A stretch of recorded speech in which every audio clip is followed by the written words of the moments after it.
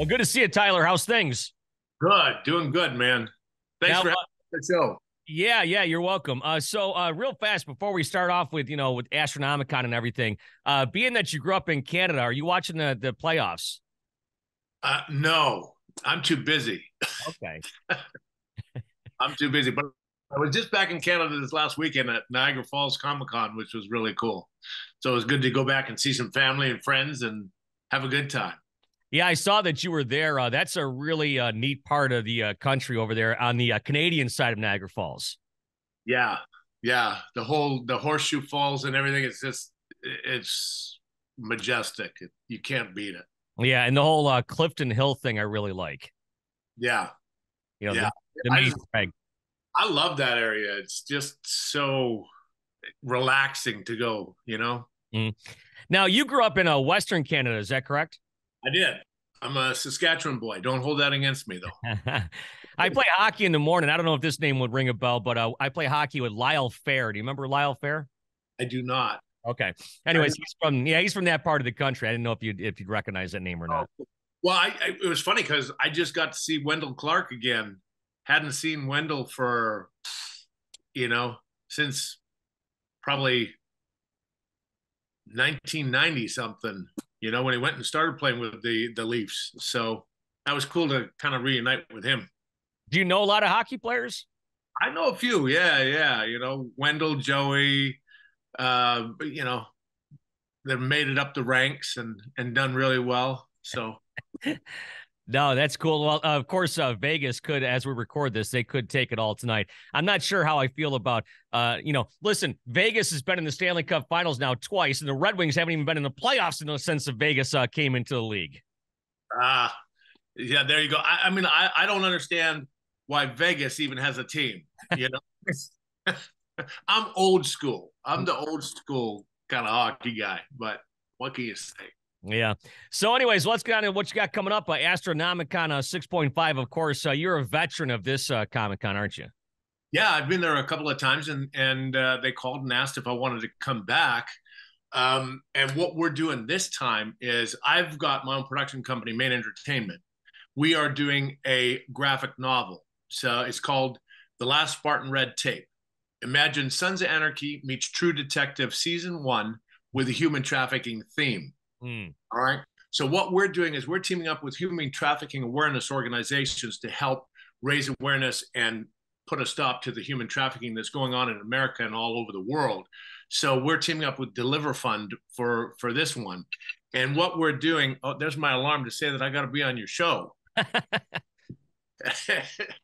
But what we're doing is I've teamed up with Trick or Treat Studios, who this year in, I believe it's October, are releasing the Rob Zombie Halloween masks. I asked if I could get some early, and they're like, for you, Tyler, no problem. It's going to a great cause. So I have the bad boys right here. Nice. Ah, there's the number one. And what is happening is I'm doing the photo ops in costume,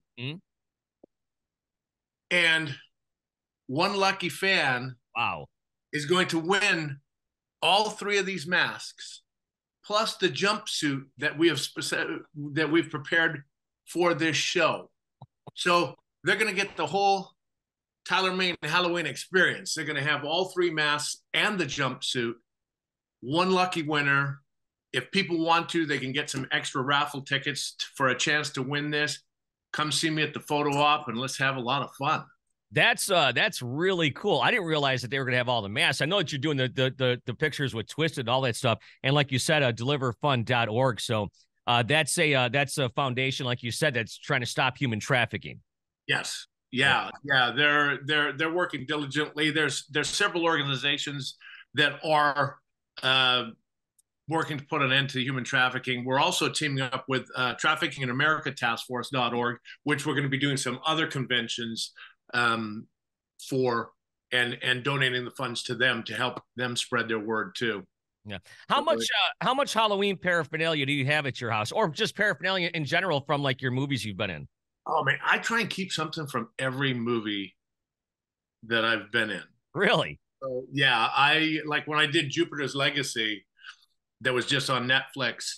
I was dressed up as an alien in a complete suit, and I said, "Hey, could I get that suit?" So they were very, you know, they cut it off specifically, re-put it onto a bust cast, and gave it to me. So I have my head of Jupiter's Legacy in my office. I've got my Troy outfit.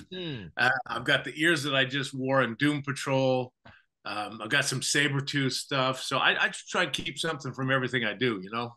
Yeah, I'm kind of like that too. I like to keep little things like if a band gives me a guitar pick or whatever the case is, there's different things. I've got different things around my house too that you collect over the years. Yeah, exactly. You know, and it means something special to you, and somebody else might go, "Oh, that's just, whatever." Yeah. But Yeah, one of my friends came in my rock room one day and said, "Dude, this is like worth $1 million." I said, "Well, probably not. Maybe to me, but it's not to anybody else." right? Yeah, but you've got the cool stories that go with that stuff, which Exactly. which is special. That's the thing. I got pictures all over my walls. I got pictures with the Twiztid guys and the whole thing. And there's no truer statement than every picture, tells a story. Yeah, that is so true. And what a bunch of great guys those guys are, right? Yeah, great guys, the best. Yeah. I'm just I'm just so blown away. Anytime they call and say, "Hey, Tyler, we need you," I'm like, I'm there.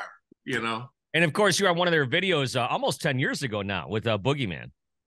Yeah, yeah, that was a while ago. Wait, thanks for telling me I'm old. I appreciate it. Yeah, well, we're all getting there for sure. Right? But hey, so let me back up to the Halloween things. I'm sure you've heard every question is imaginable about Halloween, but I mean that I loved the Rob Zombie Halloween movies. I love the original ones too, but that one just kind of those movies just the two of them just kind of brought like a modern twist. And I got to be honest with you, with the exception of Lords of Salem, I've pretty much liked everything Rob's done. So how do you get hooked up with a guy like Rob to play Michael Myers in that? Well, to tell you the truth, I auditioned for Devil's Rejects for a different part, the part that he gave to Dallas Page. Hmm. What I didn't know is he was replacing the original Rufus, and he wanted me to replace the Rufus. So Right. I went there and worked for like 4 days on this. Thought nothing of it. Met Rob, met everybody. It was a cool time. And then I think probably a couple of years later, he calls me. He goes, "Hey, Tyler, man, I wrote a movie for you. If you don't do it, I'm not doing it." I said, "All right, what is it?" He goes, "It's Halloween." I'm like, "Okay, tell me about it." And he said how it's a backstory. I'm going to make him more than a one-dimensional character, make him a three-dimensional character, and show how he's a product of his environment. I was like, I'm in, I'm sold. And then we ended up doing two of them. So Yeah, I mean, let's go back to Devil's Rejects real fast because great movie. And my brother one time told me, I'll never forget this, and he's told me a lot of things I've forgotten over my life. But he said to me, he goes, "You'll never listen to Freebird the same way," and that is entirely true. that's true. That is true. That ending is amazing. Amazing. I think the best part is before the credits roll in the beginning. Because that's when I die. I was in the very short. I was like, oh man, this is nuts. you know, but there was a bigger plan, which is cool. Yeah, you've done some great stuff in your career, but would you say that the Michael Myers in those two movies really was life changing for you? Oh, definitely. I mean, it's a fantastic character. I've been very lucky. I've had a few really cool characters, like Sabretooth from the first X-Men, King Ajax from Troy, but Michael Myers is phenomenal. He is just he's the guy. You know what I mean? Now, And we needed to kick it up a notch and make it a little more aggressive. And knowing Rob, that's exactly what we did. So all the action needed to be bumped up. The kill counts needed to be high. I think someone actually this last weekend said that I think between the two movies, we killed 36 people and a dog. those movies are great. You must be packed like in October. You just must not have any room for anything else, huh? I am pretty busy. I'm pretty busy running all over the place, especially with our production company. And we got the graphic novel that we're going to be launching mid-October this year. So everybody, please look out for that. And so yeah, we are busy, Yeah. busy. Now, since we're at a rock station here, I know that Zach Myers from Shinedown is a huge Michael Myers fan. Have you had a chance to run across him? No, I haven't. Okay, he actually has a really small part in the latest one. That's how much of a fan he is. They actually put him in one of the scenes. Oh, really? That's cool. Yeah. That's did he get to die, or did he stay alive to live another day?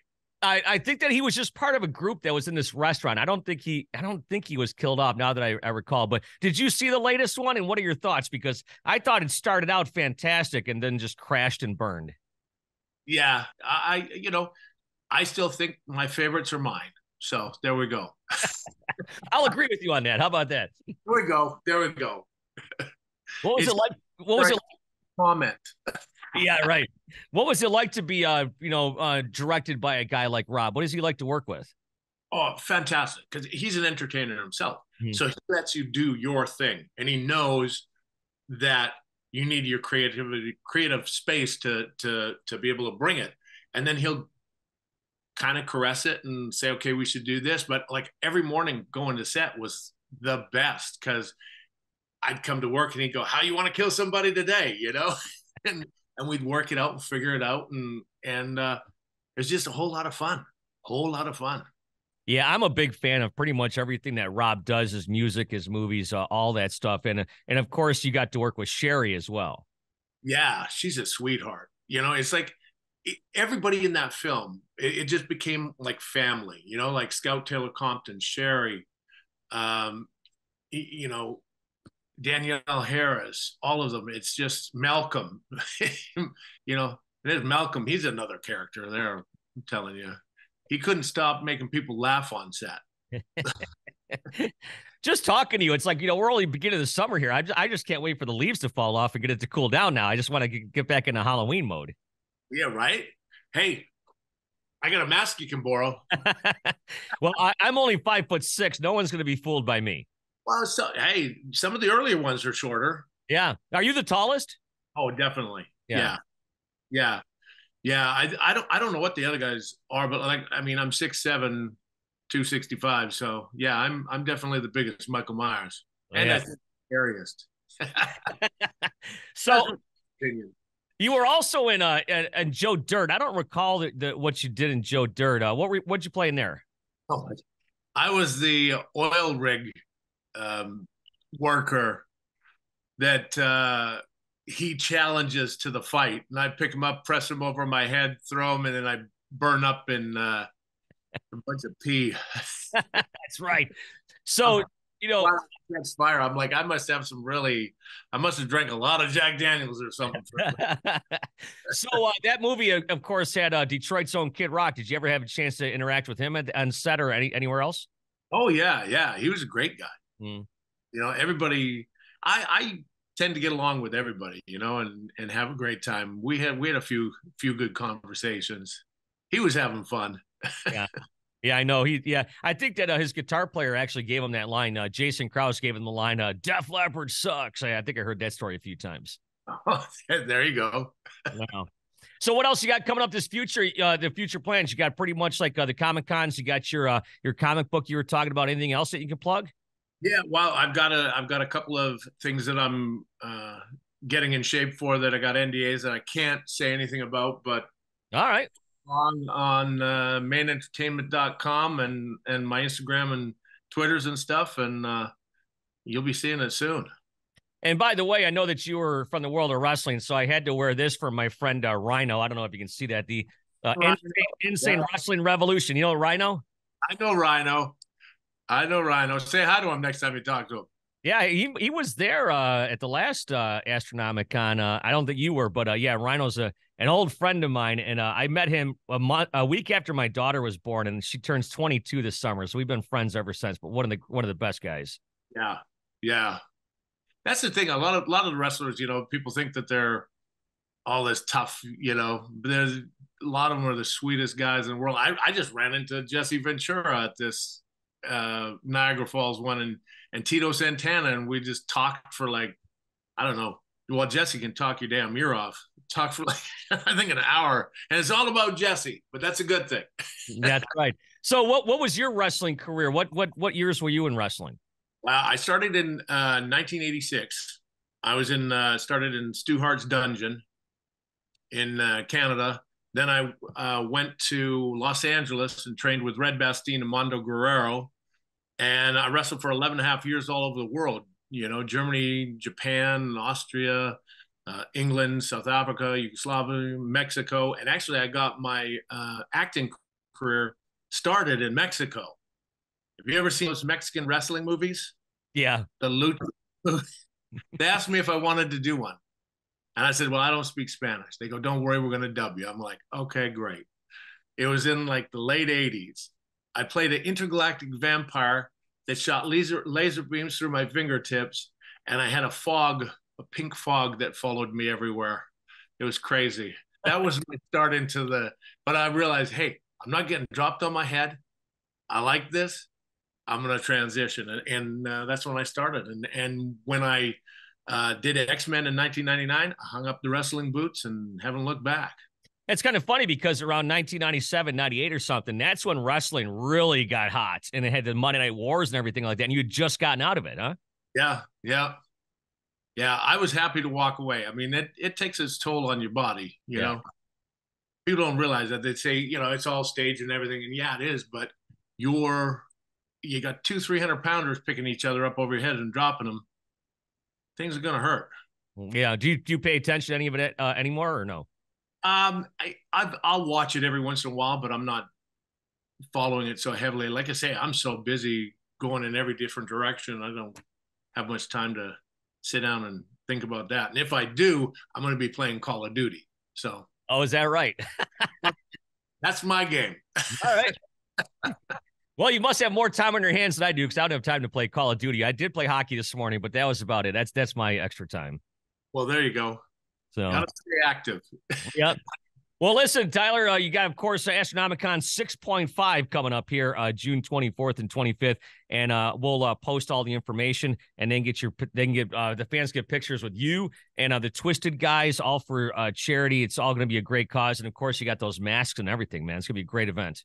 Yeah, like I say, one lucky winner is going to walk away with all 3 masks and the jumpsuit I'm wearing, and portion of the proceeds from the photo op and all the raffle ticket proceeds is going to be going to deliverfund.org. So I want to say thank you to everybody that supports, and let's have fun. I'll see you in a couple of weeks, okay? All right, I'll see you there.